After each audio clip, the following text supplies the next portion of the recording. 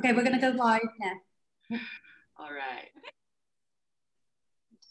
Okay, so we're just waiting for some participants to join us. And quick question, even though we're live and as we wait for people to join, are you both still in quarantine? So I know last time we spoke. I'm not. I got out of quarantine 2 days ago, so I feel very free right now. Congratulations. Yes, I've made it out of my 5th quarantine. I've made it out as well. Yeah, I actually even extended my trip to Montreal so I can have a bit of a normal life for a few weeks. I feel like Hallmark should have a new card that's like, congratulations, you're out of quarantine, and maybe they're missing a market there. I think that's the next dating app, is quarantine dating. Yeah, 100%. Yeah. Okay, so we have about 100 people with us, so I'm going to kick everything off. So firstly, hello, I am Tani. If you've been with us throughout the week, you may also know me as the magic behind the scenes. Today, I'll be joining you on screen. I've been working with Pinch Social for about 3 years now, producing Social Media Week, and I can't lie, it's a little sad not to be in the theatre, but I'm also just so happy to at least be here with you all virtually this afternoon. And thank you to everyone who's been a part of Social Media Week this week and over the past years.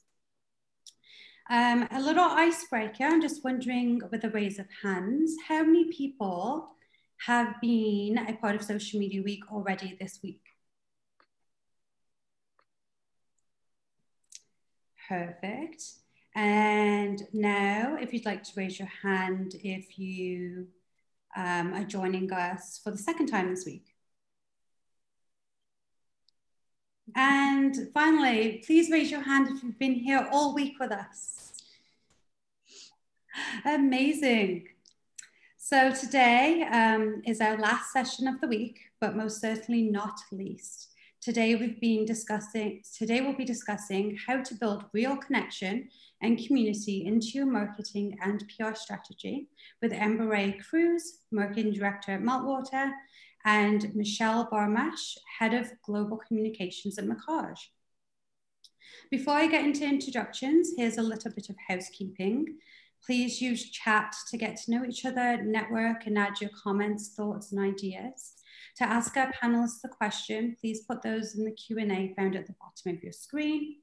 We may also ask a couple of you to ask your questions live on camera. So we'll send you a little message before just to make sure you're comfortable with that. Now on to introductions. Ambera Cruz is the Marketing Director at Meltwater Americas, as I mentioned. As the head of marketing at Meltwater Americas, Ambera Cruz is responsible for applying an integrated marketing approach to drive customer loyalty, industry leadership, and organizational growth. She's passionate about all things that fall into that sweet spot, which intersects compelling content, digital strategy, and customer experience.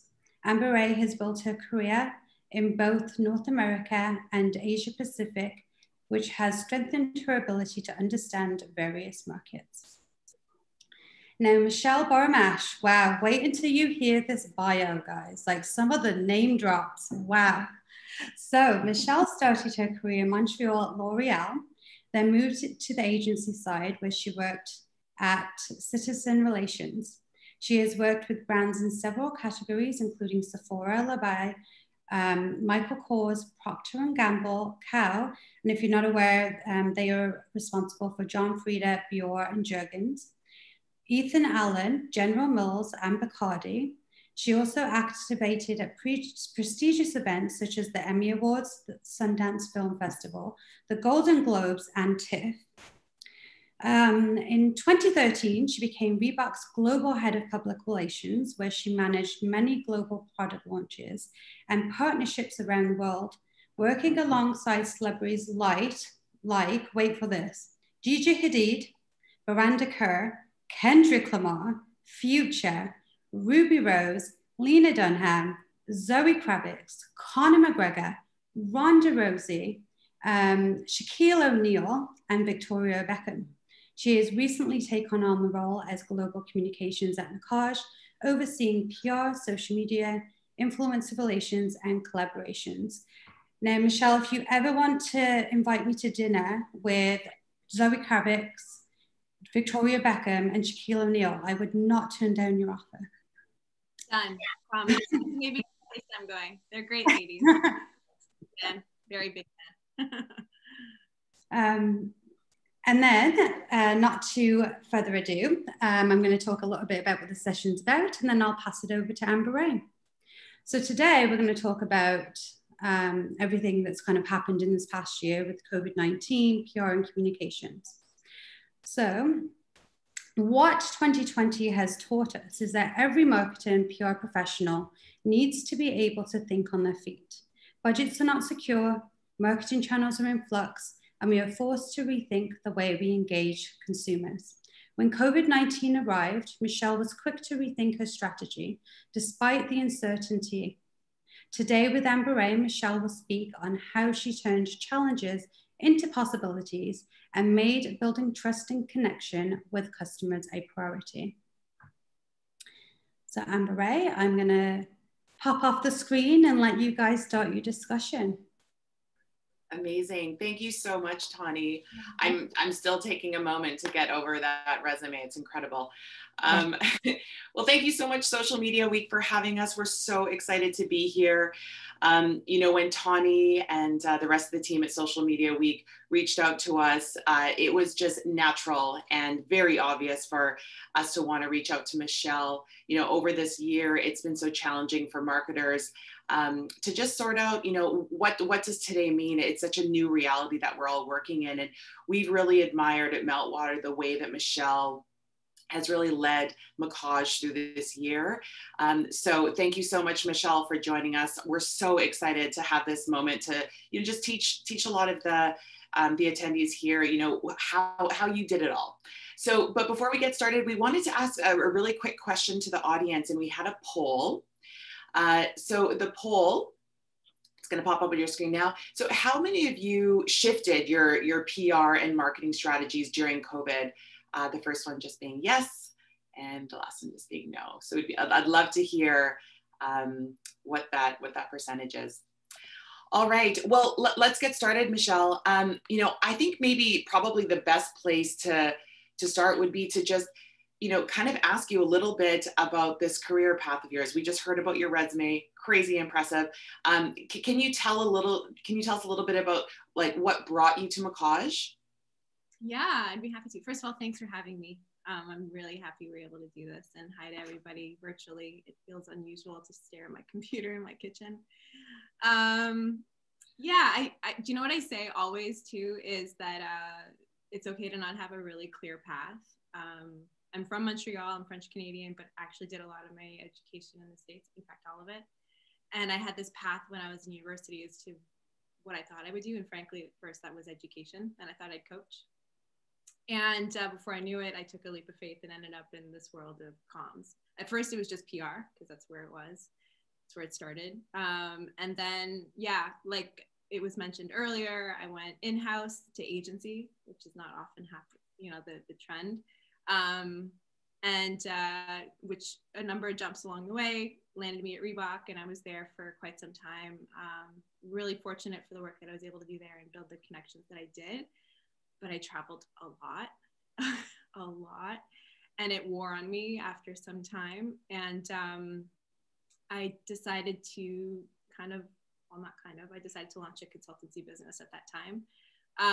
And while working with many clients, predominantly in Los Angeles at the time, this was last year, I got back in touch with Elisa Dehan, who's one of our co-creative chief officers at Mackage. And I mean, Mackage, I don't know about everyone on this, most are Canadian. I mean, Mackage is a brand that I grew up with. In fact, my first real gift from my husband was a Mackage coat in 2008. I mean, I have a lot of love for that brand. I believe in the product, and Elisa reached out because the brand at the time was going to open its flagship in New York City in July of this year.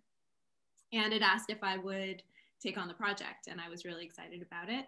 So I took it on, and that evolved into, in January, overseeing as a consultant, the PR and influencer marketing functions at that time. And then COVID hit.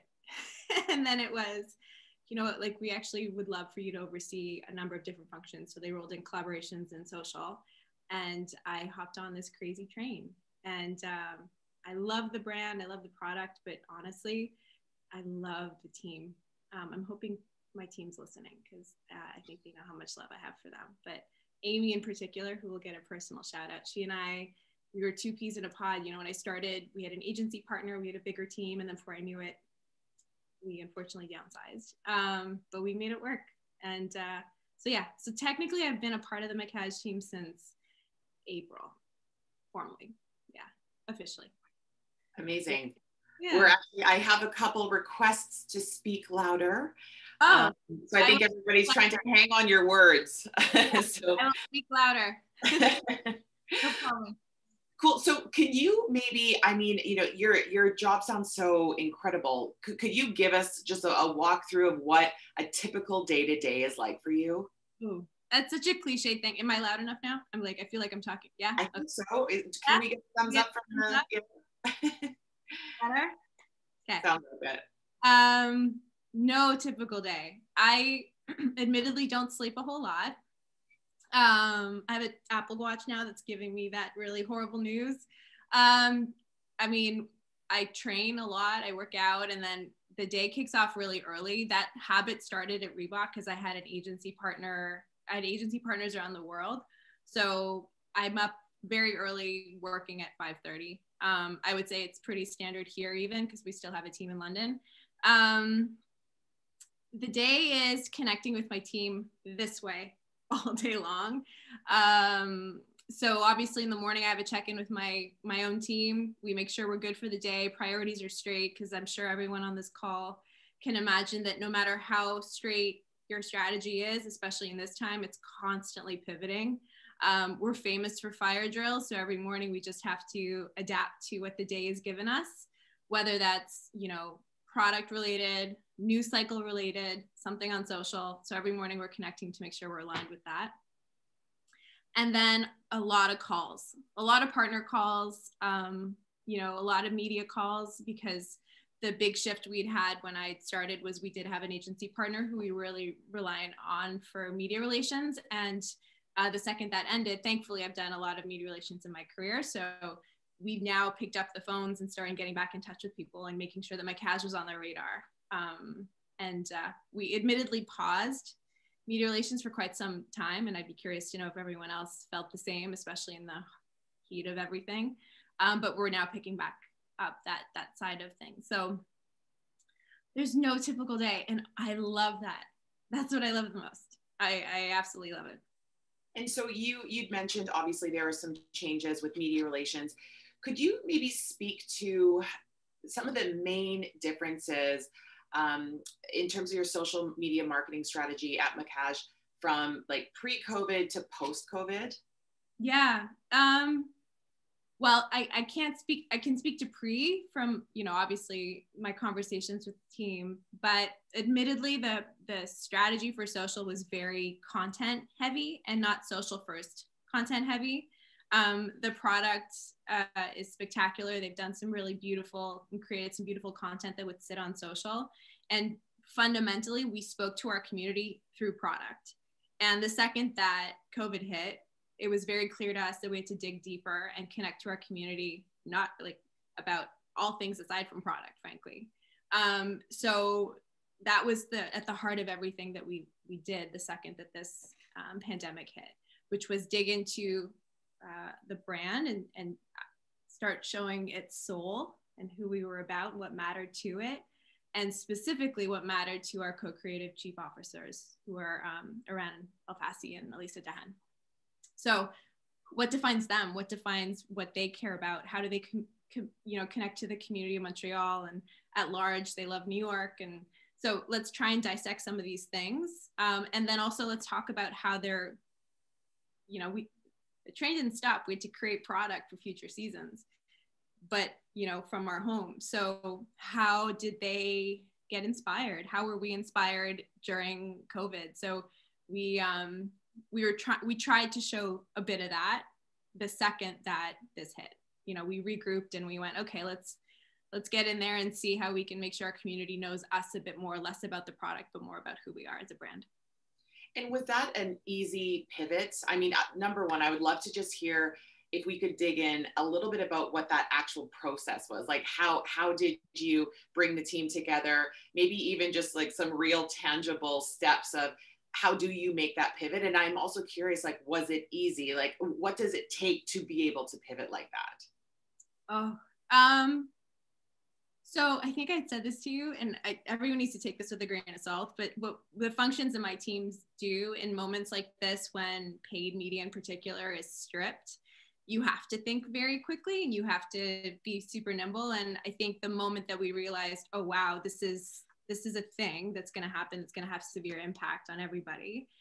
One morning on a call, it was, okay, what are 5 things that we think we can do right now really quickly? And it was as simple as that. And then the following day was pitched and the team got really excited about a couple, and then we went.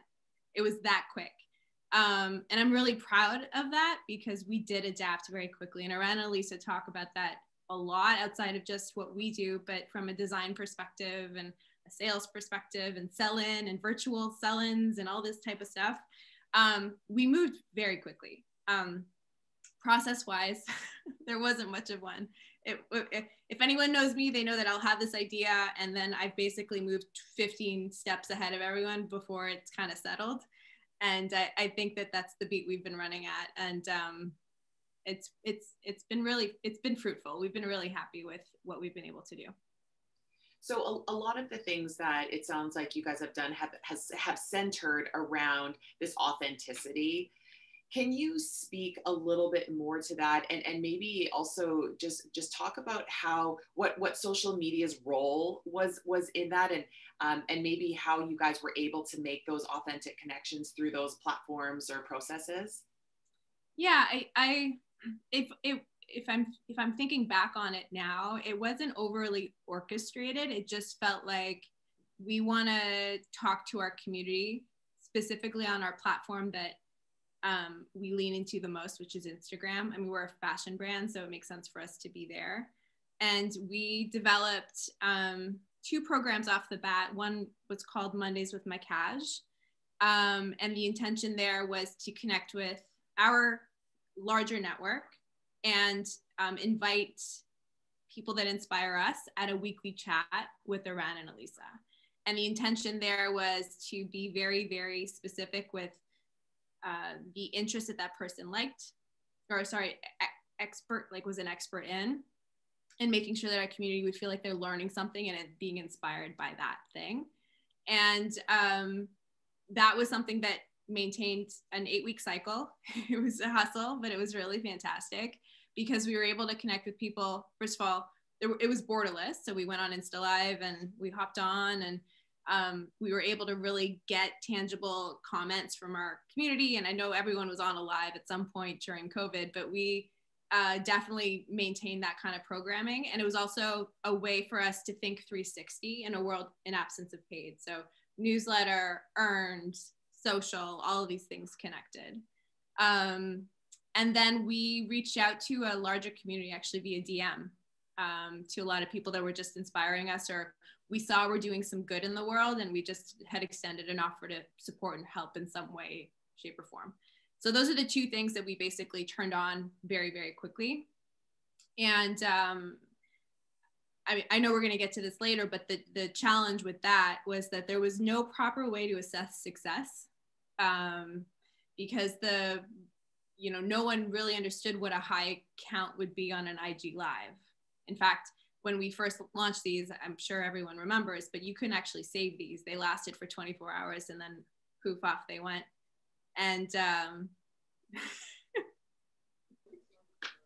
Pete. Turn your camera off. Oh. So, literally one of my best friends, which is very funny to be on right now.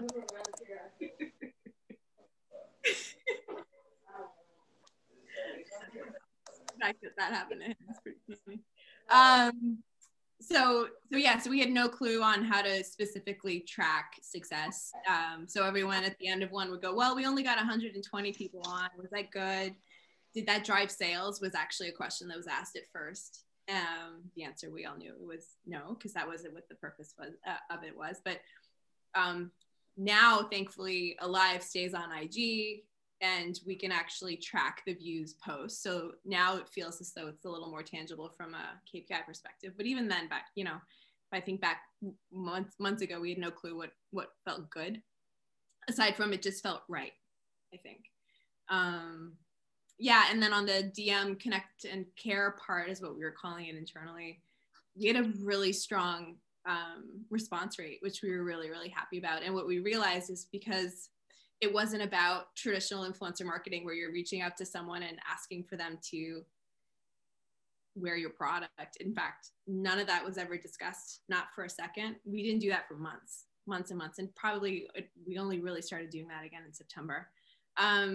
And people were just genuinely touched that we reached out. So that's where on the influencer marketing front and the community piece, I think that's the shift we're going to see more than ever. And I keep telling my team that product, if you know our brand, you know we have really beautiful things, and we're more than happy to be generous and support in whichever way we can. But people want to care and really want to connect with people now more than ever, and we are right behind that. So whichever way we can, let's find a way to amplify the fact that we really care and we want to connect to our community and future community members as much as possible.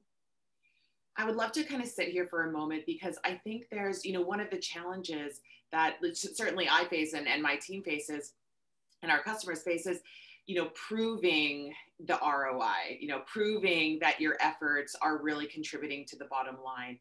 And, you know, it's so interesting to hear you talk about how, you know, maybe initially your focuses were much more product forward. And then you made this pivot to something maybe a little bit like softer, but a different approach where you're building community, these types of things. How do you convince your C-suite that that is the right change when it's really difficult to prove that success, as you said? I think, frankly, there wasn't a lot of convincing needed. I might be lucky. I think I will assume that a lot of marketers on this call felt the same way. When things like got bad, at least my instinct and everyone that I worked with was, we should not be pushing product. Obviously we care about sales. Don't get me wrong. Like, I'm sure if, you know, Iran, Elisa, or Marianne, my CMO on the call, that I don't want to, you know, give out a false impression. However, what we were doing had nothing to do with that. As we progressed and we realized that we were really leaning into a community that was responsive, at the tail end, we started merging commerce with what we were doing, but only at the tail end. And it comes back to, that was not, the objective was never to drive sales with these specific initiatives. We definitely had other meetings about tactics that we would hopefully be able to get off the ground that had far more to do with, you know, driving and converting. But as far as what we were doing, it was really just about connecting. So I guess in retrospect, I feel quite lucky that I didn't have to, you know, run through the gamut as to why we should be doing this and why we shouldn't be doing any kind of traditional influencer marketing or, yeah. We genuinely did not pitch a story. If Ames was on, she can chat. I think for 4 months, not a pitch was out. There were a lot of calls. We were talking to people. We were talking to friends of our brand who we'd bring on for Mondays with Mackage, but never got a call from anyone in my C-suite saying, Mish, like, you got to figure out a way to drive or push this product. Not on my team, but for some others for sure. Yeah, it's interesting because actually, you know, generally speaking, you know, the question was really about like, how do you prove that ROI? Right. But it was interesting to watch, you know, a lot of brands like know that this is a different time. This is a different situation. And there was a lot of kind of redirects and I think just a lot of like reflection for brands. I just realized that I've been doing a terrible job at managing the chat. Tawny, I'm so sorry. She's been pinging me that there's all these questions and I was not watching it. So Tawny, I'm going to throw it to you to bubble up one of these questions for Michèle. Yeah, no problem at all. So we have a couple of good questions. One of them kind of takes it back to authenticity. And this is from an anonymous attendee, and it reads, everyone talks about authenticity, but I feel like nobody knows what it really means. Can you give us an example of what it looks like when a brand is not being authentic? For example, what not to do? Great question. Oh, I won't name a brand, obviously, but I think if any, well, there were some brands that were blown up through COVID that were still paying a lot of influencers to wear product. That's the first thing that comes to mind. I saw that and frankly didn't get it. That's like, I use this example often because again, I did a lot of collaborations prior to, and that's obviously what I do. A part of my job at Mackage is anything where it feels like you're just cutting a check for some sort of like consumer facing moment, truly to me gives me the heebie-jeebies. And we got really deep into that world. I think this entire pandemic definitely was shining a light on the fact that a lot of that we just got out of hand, especially in the world of fashion. And I think that for a lot of reasons, brands were continuing down that path through the summer. And then my hope is that people recognize that that's not the way we should be moving forward. I surely don't believe in it. And would you say that you could pinpoint that? Do you think everybody else could see that blatantly? Or is it because... Oh, I know, I work in that industry. I ask myself that question all the time. Consumers are smart. I think they're smart. I think that what happens where influencer marketing really shines is when you've developed a relationship personally with an influencer. Like, I like who you stand for, and therefore there's a level of trust. Brands who develop that same level of relationship with those types of people, to me, is what becomes, a success. One-off for me is hard to justify. So yeah, but I don't know the answer, Tawny, to be honest, because I'd hope so, but also I know that we've all got caught in that trap too. So yeah, I think over time it'll be more obvious. I do. Yeah, and people are becoming more aware of it, like you said. Precisely. And then we have a question from Jason. Jason didn't want to join us on video today, so I'll be Jason right now. How were you able to convince leadership to run an Instagram Live engagement campaign without quarantine targets and no benchmark? If there were 100 people who watched the Instagram Live video, do you track them all the way through to see if they convert? Good question. That gentleman that hopped on the line before does a lot of lives too. Whenever you want to watch PJ stuff. So I don't know why. It wasn't hard to convince at the beginning, and it wasn't very sophisticated, if I'm being honest, because we didn't track it first. Like the first one we had, I remember we were really excited as a team, and not a whole lot of people knew how to hop on a live, right? Like this is April. So just hopping on was a success. Just like having a full-fledged hour-long or 59-minute conversation felt like a success. We benchmarked, I think, at 35 people, and we have 145,000 people that follow us. We just had no clue. We were basically assessing how other lives were going on at the time, and based off of the guests that we had, and that's what it was. I still haven't cracked how you can track conversion. The only way that we've seen success from a conversion perspective is what I was saying to Ambera at the top, which was at the tail end, we merged commerce with our monies with Mackage.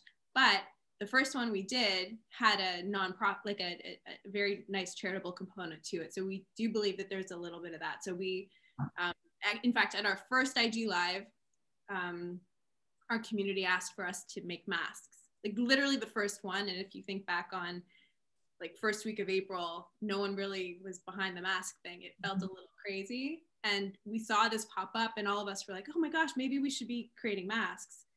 Long story short, we ended up doing that.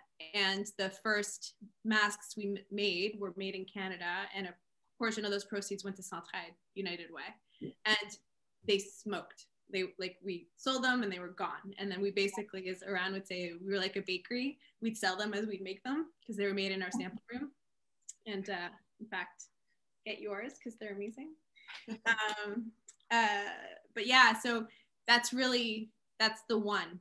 And conversion 1-to-1, I couldn't tell you because the IG Live at its peak had 130 people, and we sold out through a lot more than 130 masks. So yeah, the click rate though, I would say, Tani, on our newsletters was very high. That is something that we were really, really excited about. As we kept going, depending on the guest, our click rate was really, really increasing. It ended up plateauing, but it was still a really solid number we were proud of. So it sounds like it's very similar to any kind of organic marketing. You just kind of see what the cause and effect is, and you try and see what it was, the cause and what the outcome was. Basically, and I think that's been part, the amount, it did take a lot of effort to pull off, the team, we built a site, like a landing page for each Mackage every Monday. There's obviously working with the partner because we had some celebrity partners that hopped on as well, and making sure Ryan and Elisa had their script. And like, there was a lot of coordination. I felt like a producer for 8 weeks. And with that in mind, we've been questioning whether or not it's something we would continue just because of not being able to track that ROI now knowing that we, we're able to turn on other functions a bit more than we had been in the heart of the summer. We're not sure if that's the direction we want to continue, but there's still a lot of love for it. It felt like we came together as a team too. I think there was a lot of that. We just got excited to get these off the ground. Amazing. So I'm gonna pop off. I'm gonna stop hijacking your conversation and you press on. And Tani, I will do a better job of watching this chat. So feel free to ping through more questions as they come. Michèle, I love the kind of the hustle that it sounds like you and your team are able to just rally around. I find that sometimes with marketing and marketers, we almost get wrapped up in objectives and making sure that all of the pieces are perfectly at play and before we act on anything, and that can obviously just create a lot of drag in the ways that you're able to action different campaigns. Can you maybe speak a little bit more to, I just find it very refreshing that you're like, we didn't really know what we were doing. So how do you, when there is a new platform that pops up, how do you make the decision to actually use that for Mackage? What is the kind of decision-making behind knowing that this is something that you want to experiment with tomorrow? Yeah. So don't let me mislead you. I love data. You know this about me. And Rachel on your team knows this infinitely. I'm a very data-driven person. So it was a little odd to step away from that for this program, if I'm honest, especially now as we move forward and I have a new team member specifically. And I'd say the team is probably what makes all these things shine. And I've said this at the beginning, but I can't say enough about the team that I have and how we came together to get this stuff done. And everyone was looking at numbers, but just not being able to assess success. So it just felt right. So we kept going. And I think that's what was really interesting. If I, again, look back on how we pulled that off. Now the channel thing is interesting for us. I'm a firm believer of not jumping around until you've really done one very, very well. And we haven't done Instagram really well yet. We're really only leaning into the proper tools that are gonna help us grow, for one, because we've been blind to a lot of things. We haven't had the right analytics to really guide us through that, especially in absence of paid right now. So this is all organic. And then there is admittedly pressure always to jump on other platforms, especially for a fashion brand when the likes of TikTok have taken off. the answer for me was really simple. I don't have the team to do that right now. We don't have the time. We thought of some quick and nimble ways of hopping on and having some level of impact, but the time it would take to do that for the return, I knew was not going to give us anything. So we just kind of secured a handle and then let it be. And we're still not on TikTok. The one that I felt very strongly about was Pinterest. I was frankly shocked we were not on Pinterest. So all we did was set ourselves up with a verified account. And we've been working with the Pinterest team just to see what organic traffic looks like. If we have anything that could be interesting, that might actually be somehow involved, like shape the way in which we'll look at paid in the future, as opposed to, traditional social paid programs. Maybe Pinterest would be a place that we should be testing and learning a bit more, because anyone who's on Pinterest loves decor and fashion, for sure. And a brand like ours that has a pretty good amount of awareness should definitely be there. So that's the one new platform I decided for us to spend a little bit of time in. We're not on Twitter.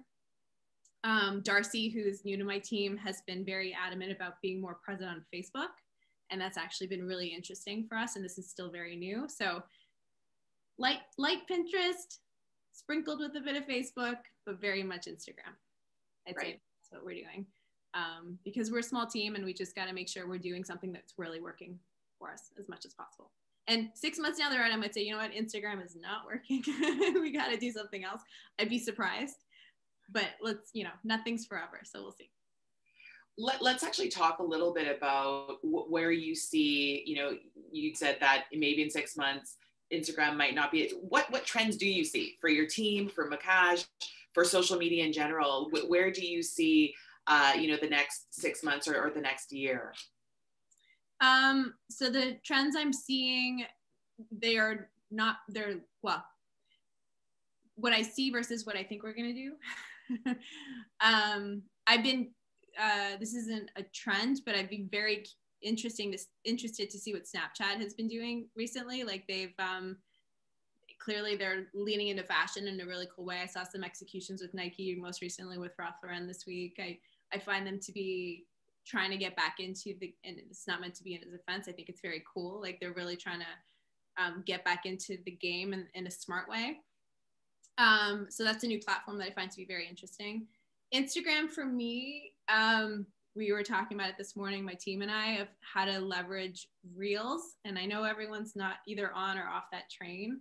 I get that, but at least testing how it could work for your brand. And there's Amy. Can you tell I shared my link? Hi.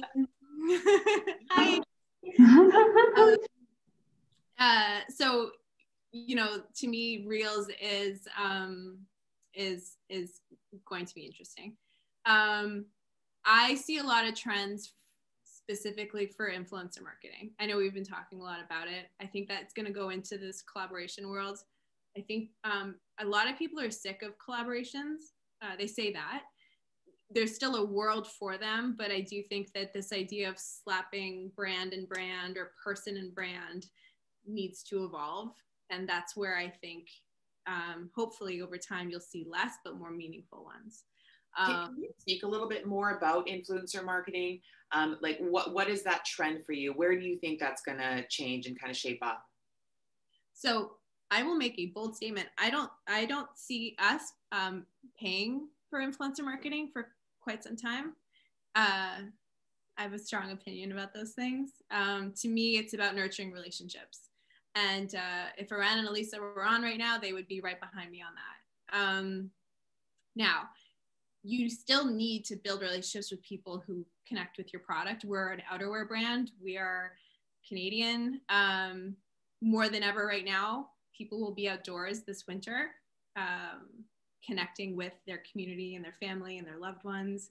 So there's a world where we obviously are working with tastemakers. And I love the term that the Chinese, I've worked in China a lot, they use KOLs, key opinion leaders. Like it feels a lot less messy than an influencer, because I think influencer as a word now is a little off, but I believe in influencer marketing. I believe in the power of influence. I definitely believe in the power of micro communities more than ever. So that's been a win, is looking at people not for the amount of followers they have, but truly who's following them. Yeah, I'm not talking about a verified who's following them, but who is following, where are they from, what are these people, what are they posting, what are they saving? These are the things that matter, not so much the amount of people that follow them. I was obviously Reebok for a long time, which is owned by Adidas, and my team was so I was on the newsroom team. So that was digital content, social, and PR. So that's what I was managing. And the Adi team presented something that I thought was like mind-blowing at the time. This is about 2 years ago. And I might be saying something that everyone already knows, but the sub 2 million influencer had value for sportswear brands. The 2 to 12, none. No value. That is a huge amount of money. And granted, we're talking about American influencers where that number, like there's a lot more prevalent influencers with that kind of number, but don't waste your time in that world, because the conversion, the impact, the connection you have to that community doesn't really have a return on investment. Then you get into the high bracket, so like the Cardi B's of this world, that's where you'll see another amount of return, depending on every deal, of course. But if you're just purely looking at numbers of engagement at the time, this is again a little dated because it was 2 years ago, but you'd be able to see bigger return. Now I look at sub 100 and I look at sub 50,000 all the time. And my team's looking at content creators. So it's not just someone who is gonna put on the coat and take some street style photo. It's them looking at your product and creating really beautiful content that your community will identify with, that I will want to put on our social platform through the lens of somebody else that happens to love fashion and is seeing our brand in a different way, but we want to show that off. And a lot of these content creators have like 1,000 followers. You know, it doesn't matter, but they have a keen eye and they're speaking to the right people. So, yeah. I love that. It's fascinating when you see, you know, all the UGC and how it's been able to help elevate brands, and especially nowadays when we might not have all of the studios at our beck and call to go in and shoot all the products, to be able to really lean on that. Is there anything you'd like to share around, you know, your UGC strategy at Mackage? So yeah, I don't know how many people know this brand called Pangea is maybe how some people would pronounce it. It made its way around our team in a big way and really lit a fire under our behinds on the UGC front. It was really something that inspired us a lot. So UGC is very important to us now. The challenge is that we've never really had an overt call to action to our community to share how they're styling our brand. So the second we started wanting to lean into UGC, we were behind the 8 ball. Well, also, by the way, we didn't have seating samples at the time if we wanted to get things out to people because of product delays because of COVID. So we're slowly finding our footing. We have a nice drumbeat of people who definitely reach out and want to be a part of our network and want product because they really love it. And it's not a 1-for-1. It's not a, we give you this, you need to send us a picture. In fact, we've now gone into the ether of Instagram and have found an absurd amount of UGC that we didn't even know existed because they didn't hashtag Mackage or tag us, but it's out there. And we're going to want to show it more and more and more. I think there's also a little more flexibility in our marketing calendar to not just say, so this week we're pushing X product, we need UGC of X product. It's let's just get some really beautiful content out there that our community shared with us that inspires us. And that's what we'll continuously do. So more and more as we're really filling our feed on a daily basis, we'll have more and more UGC as we go along. But it takes time. It takes time to like to start doing properly. Pangea to me, like, I don't know what the heck was going on behind that curtain of the Wizard of Oz situation, but I wish, I so wish I could do that. Yeah, they did an excellent job. I know we're kind of running into the clock now. Tawny, do you have any further questions? I don't want to take up everybody's time with my own. We have a couple of audience questions. We have one here from Allison, and she asks, what is your strong opinion about not paying influencers? Okay, let me clarify that.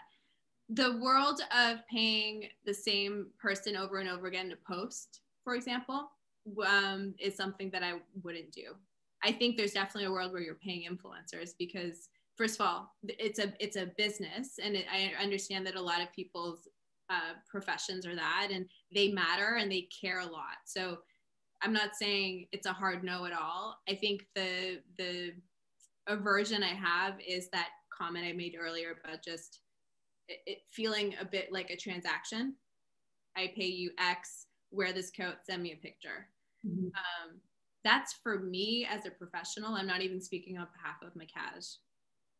So that might be a pushback that I get, by the way. But for me right now, in what we've gone through and what I've done and where we are now, today on December 20th, that's how I feel. But we all know that these things shift. I think it's just the transactional piece that I just have a discomfort with. I think it also just boils down to, you know, the thesis or what you've been able to do at Mackage and the pivoting is, you know, if it's not authentic, it has to be the bedrock. Yeah. Of these relationships. We need to, I'm sure everyone feels this way. We need to find a different word for authenticity, because the hope is that everyone is. Not everyone is, but you kind of hope that, you know, your brand and the product or the whatever you are, the message you're putting out there means something. I'm hoping, but it is that though, Ambera. It really is that. It's, you know, it happened this morning. I got an email from someone, and it was like, I was in your store, I really like it. Can I get a free coat? I'll send you a picture. It's actually someone pretty famous, and I was going back and forth with someone on it, and I thought, oh, that's what I don't love anymore. Like, and again, it happens all the time. Luxury brands, it happens all the time. And I get it. I totally get it, because I'm influenced by that person, by the way, who wears that coat that way. I've shopped on Instagram plenty. I just personally right now, I think just having gone through what we're going through in this pandemic and really feeling like we can connect matters. And then just leaning into other functions for conversion. But who knows? Who knows? I have similar feelings, so I'm with you with that, Michelle, for sure. I think we have time for one more question. And for this one, we ask, I think there's a distinction between influencer and creator. I love working with creators because you get incredible content creation, but also can leverage the reach and unique audience of that individual. That is more of a comment. Sorry, I just found it in our chat. I was reading a Q&A, but great comment there, Michelle. I agree. Okay, so this is the final question, I should say. About a 1,000 follower content creator, what's the best way to be noticed by a brand you'd like to work with? Oh, DM us. There's not a DM that's not unanswered on my team. DM us. And I would say, like, there's not always, it might not be at that time that we work together, but hopefully everyone's heard that I'm all about relationships. So we will save you, and who knows further down the road if something pops up. But yeah, send us a message, please. Perfect. Amazing. Well, thank you so much. I think that's about time. It's 12:50. So thank you so much to Ambera and Michelle for joining us today. It's been quite enlightening, and I think it's a really nice note to end the week on. All this talk about authenticity and community. It's been absolutely lovely. I'd also like to thank everyone who tuned in, who's been supporting Social Media Week over the years and this week, and even just today. It's been really nice to connect with everyone. Even though it's virtual and not in real life, it's still been quite magical. And to anybody who is curious, we will be sharing all of the videos from our sessions that happened over the course of the week and today. If you haven't already, be sure to go to our website and sign up for our newsletter, as that's where we'll be sending all the links so that you can watch all this incredible content from this past week. And it's a little sad to say that Social Media Week's over, but it's over. And happy Fridays to everybody, and have a lovely weekend. Thanks for having us. Thank you. Thank you so much. Bye. Bye.